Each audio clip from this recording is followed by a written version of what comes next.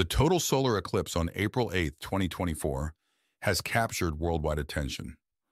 This rare celestial event, visible across North and Central America, has sparked excitement among passionate astronomy, educators, and the general public. But beyond its scientific significance, this eclipse holds spiritual parallels that resonate with biblical narratives. The eclipse in Jonah. The eclipse draws comparisons to the biblical story of Jonah, Jonah 1:17, who spent 3 days in the belly of a great fish before being released in Nineveh. Interestingly, the eclipse's path of totality is set to cross over 7 cities named Nineveh across the United States, sparking discussions about potential biblical connections and prophecies. Jesus himself referred to Jonah's experience as a sign. For as Jonah was 3 days and 3 nights in the belly of a great fish, so shall the Son of Man be 3 days and 3 nights in the heart of the earth. Matthew 12:40. Jesus rose from the dead on the 3rd day after his crucifixion, fulfilling this pattern. Celestial signs in God's covenant. Genesis 1:14 and 15 speaks of the celestial bodies, sun, moon, and stars created by God to serve as signs marking time and seasons. When we witness phenomena like eclipses, whether solar or lunar, or observe the alignment of planets and constellations, we're reminded of a deeper spiritual significance.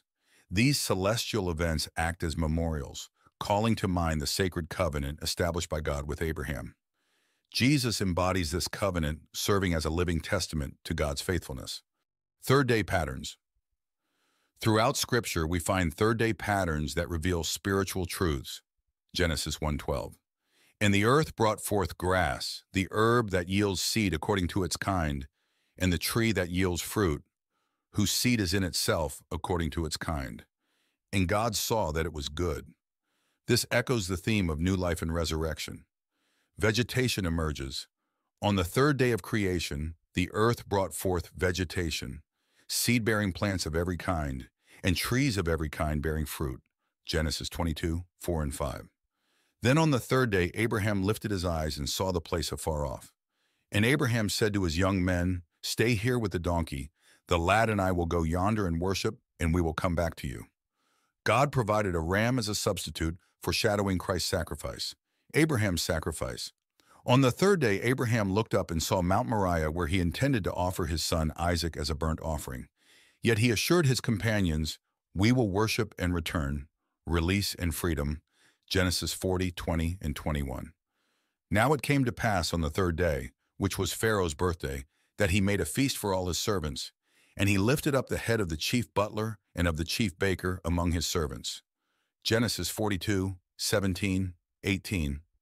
So he put them all together in prison 3 days. Then Joseph said to them the 3rd day, "Do this and live, for I fear God." These events signified deliverance and restoration. Israel's journey. On the 3rd day, the Israelites requested Pharaoh's permission for a 3-day journey to offer sacrifice in the desert to God. Exodus 3:18. Their journey symbolized transformation and consecration. End of darkness, plague 9, the plague of darkness. In Egypt ended on the 3rd day, bringing light to the Israelites' dwellings. Exodus 10:22. It marked liberation from bondage. Mount Sinai revelation. On the 3rd day, God descended to Mount Sinai in fire with the sound of a shofar.